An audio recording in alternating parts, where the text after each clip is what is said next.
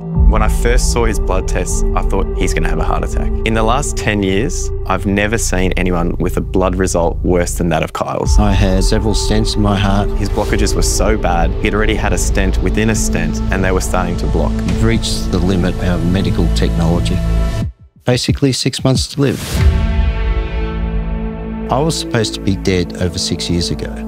He told me about a radical plan to infuse himself with these cyclodextrin products. Luke was obviously against my proposal at first. He kind of freaked out. Kyle wanted to infuse it on himself, and he believed that they were going to take the plaque from his arteries and remove it. And I told him it's not being tested on any humans. This could be seriously dangerous. As long as you use the right cyclodextrin. Use the wrong cyclodextrin, they'll have kidney failure within weeks. I did some research into cyclodextrins and I realised that actually they're being used quite frequently already in medicine, just not at the high doses that Kyle wanted to infuse himself with. It took Kyle, a person who doesn't work in medicine, a person who doesn't, have an understanding. I don't think he even knew what atherosclerosis was before he came to see me. Suddenly he'd been doing this research into this product and, it could potentially work.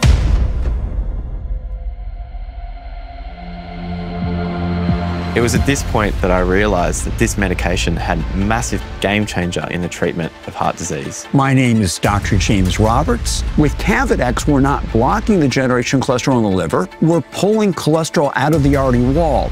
We're directly reversing the arterial disease. No matter what the cause of your arterial disease, be it high blood pressure, high cholesterol, homocysteine, high sugar, Cavadex is a universal antidote. After I did the trial, my cholesterol, my liver, everything went back to normal. I was certainly impressed by Kyle's results. When I looked at his blood tests, everything was improving. His cholesterol, his triglycerides, all of his blood markers were improving out of sight. His cholesterol went from 10, down to 6, and then eventually down to 4.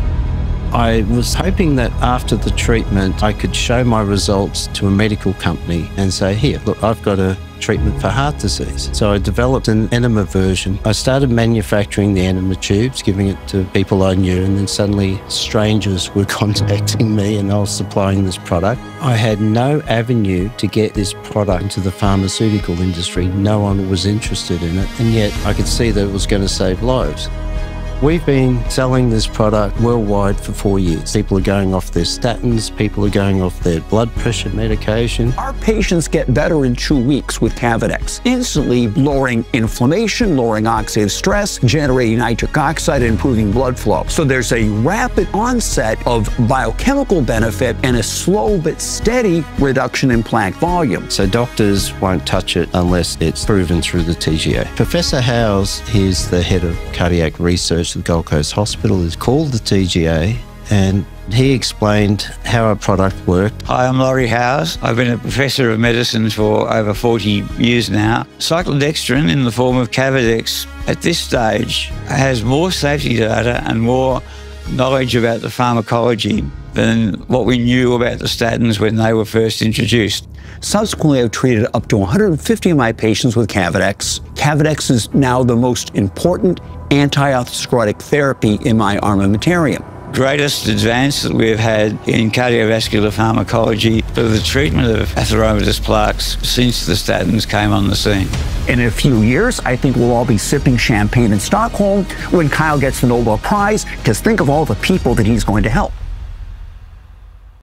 So for 4 years, the TGA have totally left me alone. I manufacture in Australia, I export all around the world. Approximately 6 months ago, the FDA started destroying our product as it was shipping into the US for 4 years.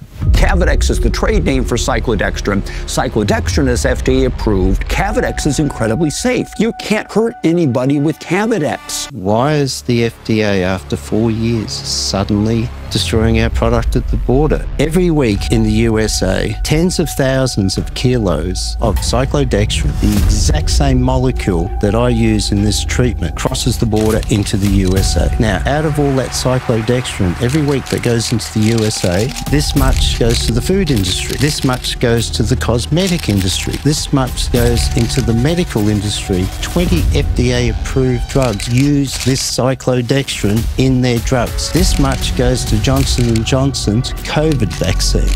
The exact same molecule. where someone is bringing it in to save their own life from heart disease. It gets burnt in a furnace. They destroy it at the border. How does that make sense?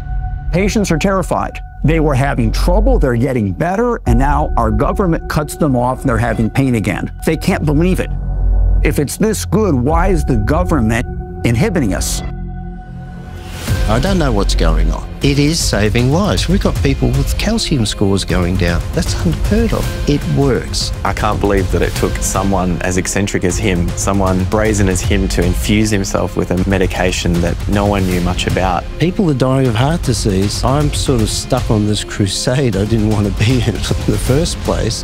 This is too important to give up on, and I'm not going to give up on it.